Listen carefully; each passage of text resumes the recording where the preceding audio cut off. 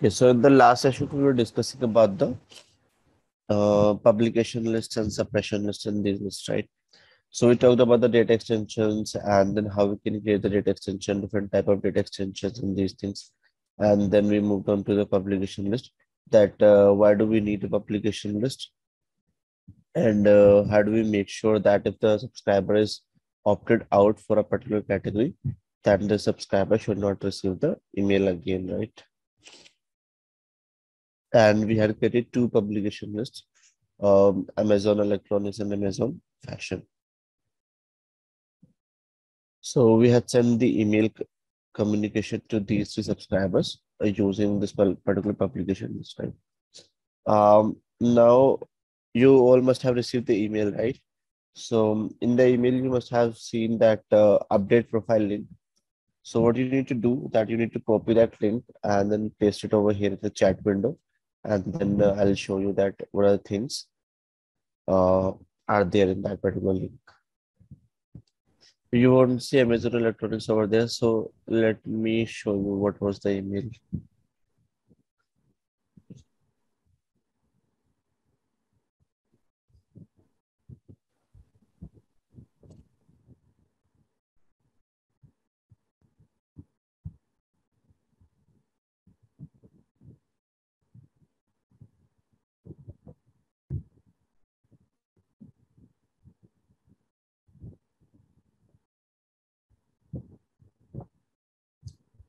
By the name Amazon Electronics.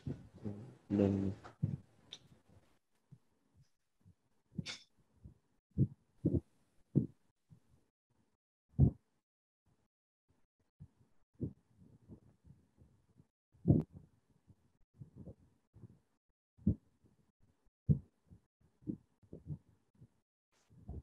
It would be by publication list demo. So this would be the subject line of the email that you might have received.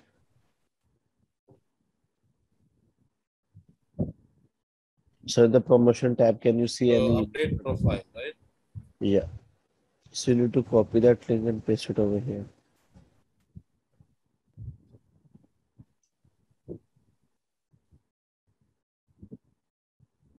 Okay.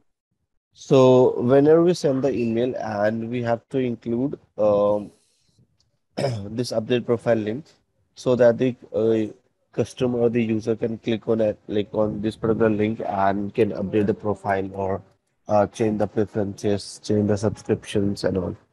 So how a user can do that? Let's take a look at it. So when we click on that URL, it opens up this particular page and it has got two different pages inside it. One is the profile center in which we can update the profile. For example, the email address, first name, last name, country, date of birth. So all these are the profile attributes, right? So that's what we saw over here. Um, so if you'll go to the profile management, so all the profile attributes will be visible over here. That whatever we will create over here, like 21 profile attributes, all this way, all these attributes will be populated over here, and we can update the information whatever we want to update. So we click on the update button and it will be updated. Next, all these things are the preferences. So it is coming from the preference center page, or we can say preference management. So whatever the preferences we will create, it will be populated over here in the my preferences.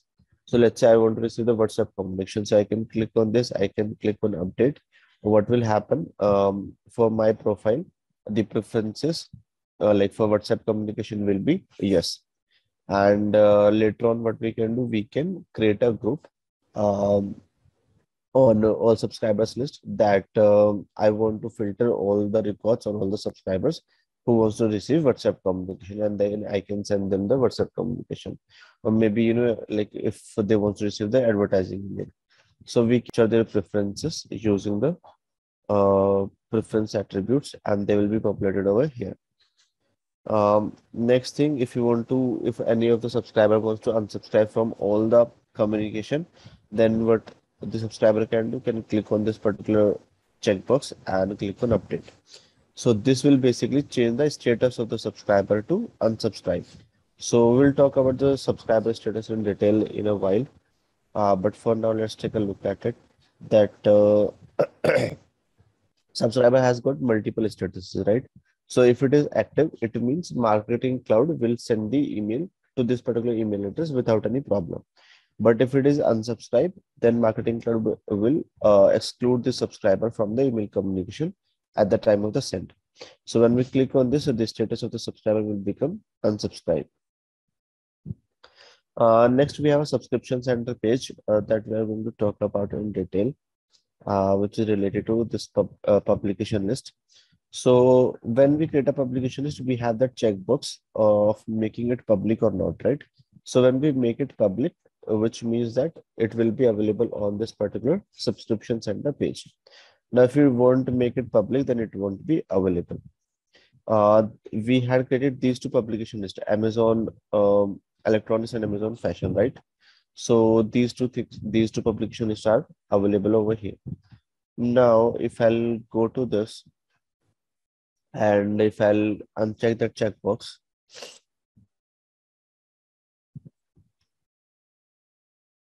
and click on save, then what will happen? That it will be, let me refresh this page. So that publication list is not available on my page right now, right? So it will be hidden, or it will be like it will not be visible over here on the page. Now checkbox says that okay, you are a part of this particular publication list. Now we have multiple publication lists, right? Entertainment, finance, footwear, Amazon fashion, and all these things, right? But your subscription center page, so subscription center page is exclusive or is exclusive to that particular subscriber only. So each and every subscriber will have its own subscription center page. So we have this query string, right? So this query string, this long query string contains the information about the subscriber. That okay, uh, like all this information is getting passed using this query string. So if I'll open the preference center page using my subscriber, then it will show my information, right? My email address and everything. Now, whatever the changes that I'll make over here, it will be updated in this particular subscriber, this infas. Uh, so let's go to subscription center page. Now Marketing Cloud, now how Marketing Cloud handles that, okay, that if I want to receive communication to a particular category and how I can opt out. So I have all these publication list. We can see these are the different categories, and I can choose that okay, uh, what I can say that okay, I'm also interested in footwear. Okay, that what will happen, and I'll click on update button. But before that, let's check out the footwear. So it has got two subscribers already. Then what will happen? My subscriber will also be added into footwear category. So right now these are the two different. So let's click on update button. So it might take some time, but it will be added over here. Now at the time of the send, how Marketing Cloud, uses these publication lists to make sure that the opted out subscribers don't receive the email messages. So first of all, what we'll do, we'll create the email message. We'll choose the data extension in which we have the target audience. So let's say in the target audience, we have 10 subscribers. Now, whenever we send the email communication using data extension, we are selecting a publication list, let's say. So in that we see that publication list is Amazon Electronics, in which we have three different subscribers. Now, out of these 10 subscribers, Marketing Cloud will go and check that whether these subscribers are present in that publication list or not. So there could be two situations. One is that if those 10 subscribers are present in this publication list or not. So case number one, that if they are present in the publication list. Now second step is that if they are present, what is the status? If the status is active, then Marketing Cloud will send them the email sorry, marketing cloud will send them the email without any problem. But if they have opted out, the status will change for this particular list to unsubscribe. Now, in that case, marketing cloud will exclude these subscribers from the email sender. So that is the case number one. So case number two could be that if the subscriber is not present in in the publication list. So at that point of time, marketing cloud will automatically add these subscribers to the publication list. So that's what we already saw. So first of all, we created this list and there were no subscribers. So if marketing cloud finds that there is no subscriber in this publication list that we are sending, so marketing cloud will automatically add. And if they are already added, then marketing cloud will check their status. If it is active, send it without any problem. And if it is unsubscribed, then exclude them. Okay. So, okay, let's refresh this and see whether the subscriber has been added or not. Okay, so in footwear, now we have three subscribers. Okay. Uh,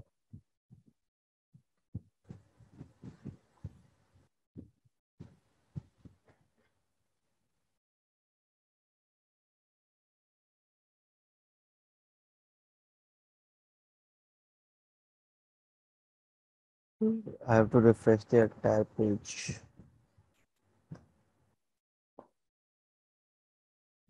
So now if I'll go over here and I'll say that, okay, I don't want to receive the email communication related to the Amazon electronics, then what will happen? My status for that particular publication list, that is Amazon electronics, will be flipped into unsubscribed.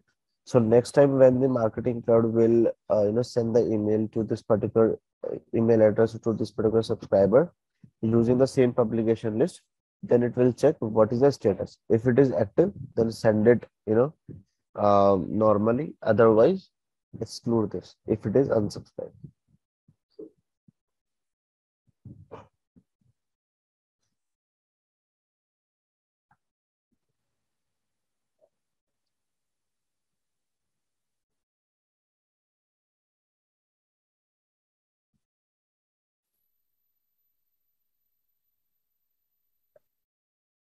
Sometimes it, does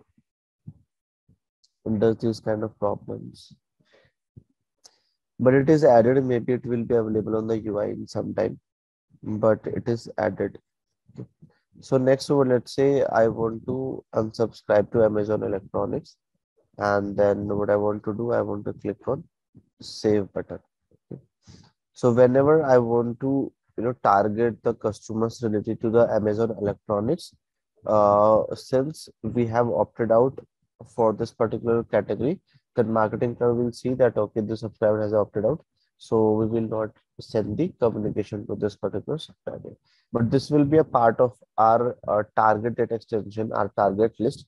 At the time of the send, since the status of that subscriber in the publication list is unsubscribed, that particular subscriber will be excluded. So it might take some time, but the status will change from active to unsubscribed. Anybody has any doubt?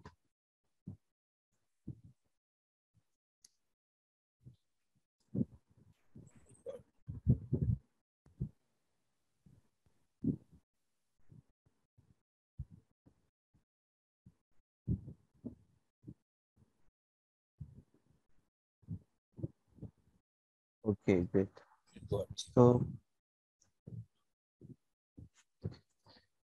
so this was all about the publication list, that how we can use the publication list to manage different categories and make sure that customers are receiving the emails that are they like that they have opted in. Okay, next we have suppression list and then we have the exclusion list. So what are suppression list? As the name says, that we are going to suppress the context. We are going to exclude the subscribers. But how do we do that? So we have two different ways. Uh, so we can click on create button and then we can say Amazon.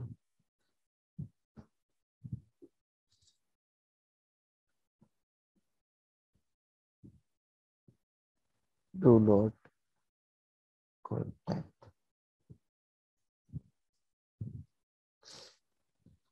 Okay, so we have created this suppression list, so it is very easy. We just have to give a name and then let's make it public as well. And then we'll click on the save button.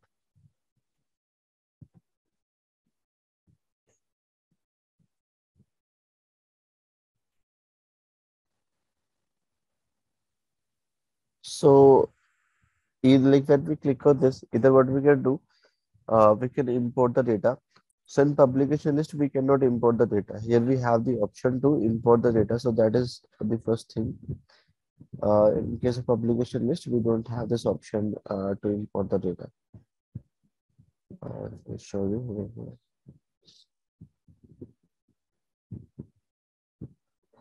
So we can only export the data, and the only way to add the subscribers here is to whenever we send the email, the marketing cloud will automatically add the subscriber.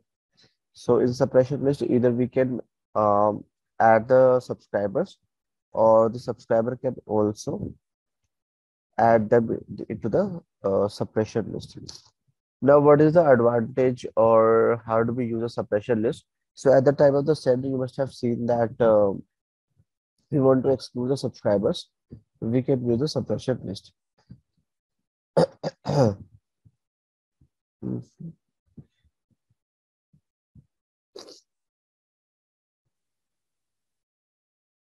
So let's say we want to maintain a do not contact list, or we want to maintain a list for the blocked customers.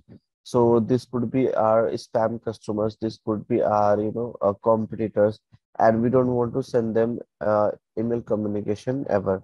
So what we can do, we can create one list, and we can, put all the subscriber into one list. And at the time of the email send, we can choose that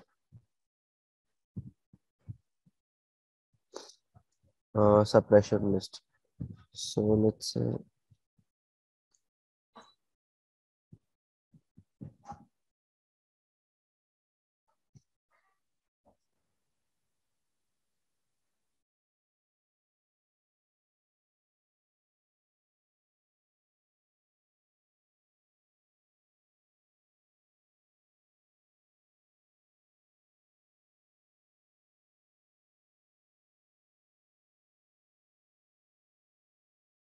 so I think earlier we saw the guided send, right? So this is also a way of sending the email, and that is called the send flow.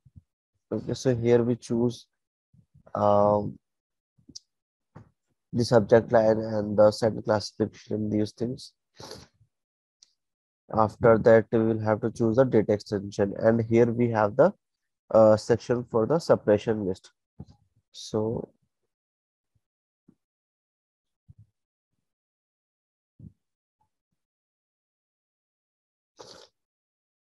so right now we have created one suppression list, and that's the Amazon do not contact list, right? So if we'll put them over here, then what will happen?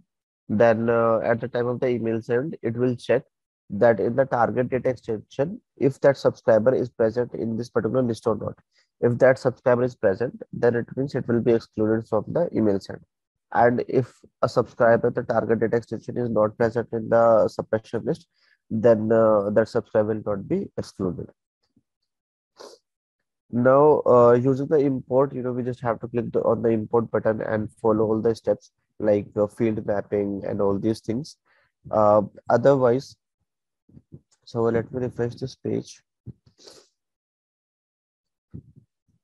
So we have this Amazon do not contact list, right? So we can make it available on the page, and then if somebody doesn't want to receive, any communication, right?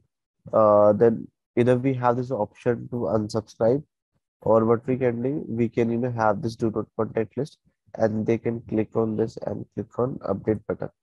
So what will happen that they will be a part of our suppression list, and we can exclude them from our site.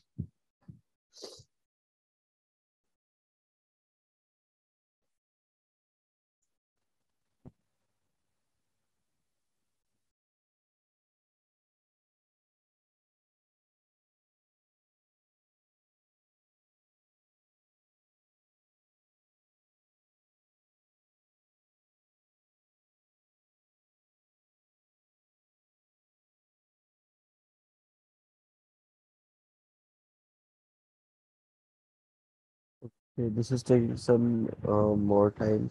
So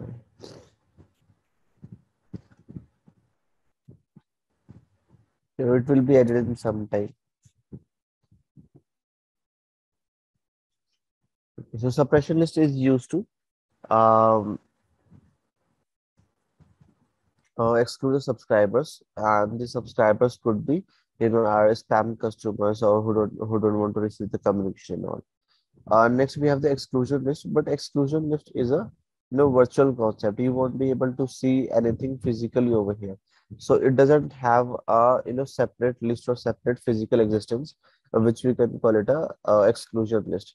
So exclusion list is just a name given to any data extension list or a group that we use for the exclusion. So what happens that okay, here we don't have it. So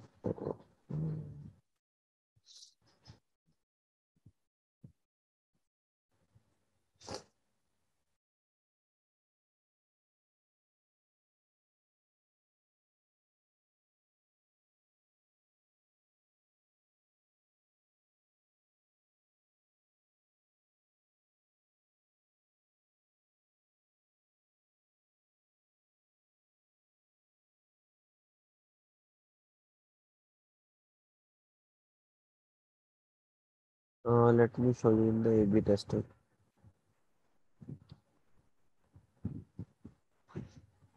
So exclusion list is also used to exclude the subscriber. So now what is the difference between the suppression list and the exclusion list? Because in the functionality, like functionality wise, both are same. Like both are getting used to exclude the subscribers. But suppression list is a you know like it has a different physical existence, and we use it generally to exclude the subscribers permanently. So it's not like that, okay, if we have these spam customers, we are just excluding them from a particular email send. So we maintain this list so that we can use it every time we are sending the email communication. So let me click on this create A/B test and show you the exclusion list. So in the normal send also, I mean, we can use the exclusion list, but there it is not showing us distinctively. So let me choose any email.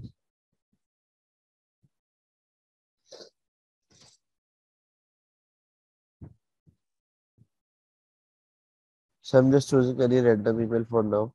Uh, that's it.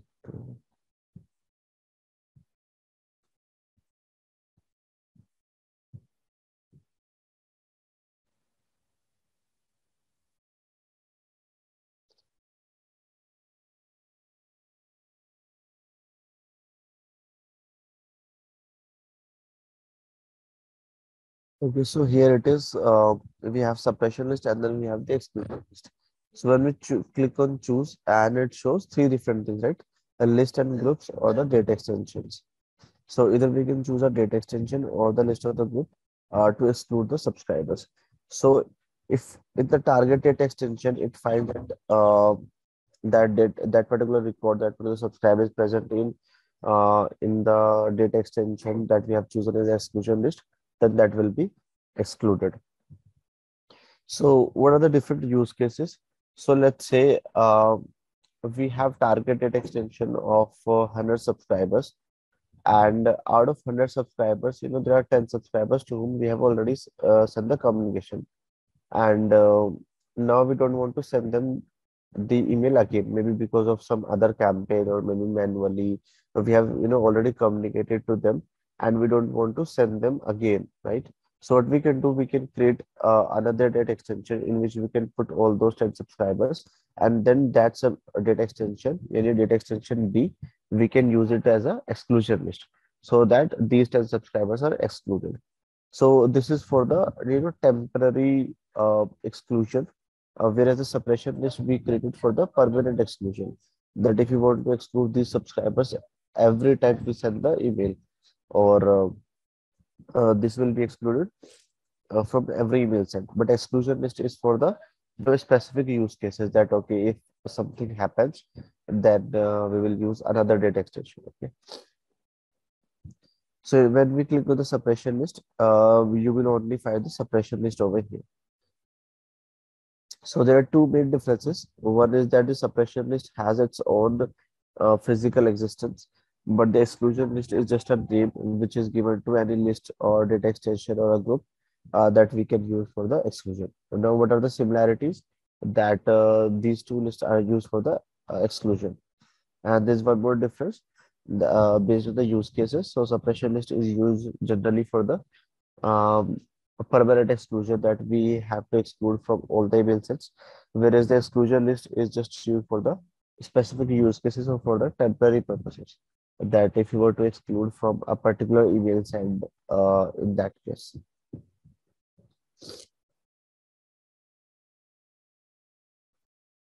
Okay, so we talked about what is all subscribers list. So now you must have understood that we all talk about either list or the data extension. Now in list we have different kind of list. We have all subscribers list, which is a master list, and then we have a user defined list that we can create. And then if you want to segment the list, or if you want to filter the list, so then we have groups. And then if you want to maintain the set like category of company category of different publications, then we have publication list. If you want to exclude, then we have suppression list and the exclusion list, right? And then we have data extensions. In the data extension, we have the filter data extension, random data extension, and then we have different ways that how we can create the data extensions. But all these things we are doing to prepare a target audience or the to the exclude, right? So we are creating a list or a group or a data extension, whatever it is, to create a target audience. And if you want to exclude them, we are creating the suppression list or the exclusion list. So if you are excluding them also, the final result that we get, that is our final count or final customers or the final target audience. So in subscribers, we talk about the subscribers and to prepare how we can prepare the audience. Now, once the audience is prepared, once we know okay, these are target customers, and we are storing them either in the data extension or the list or the group, whatever it is.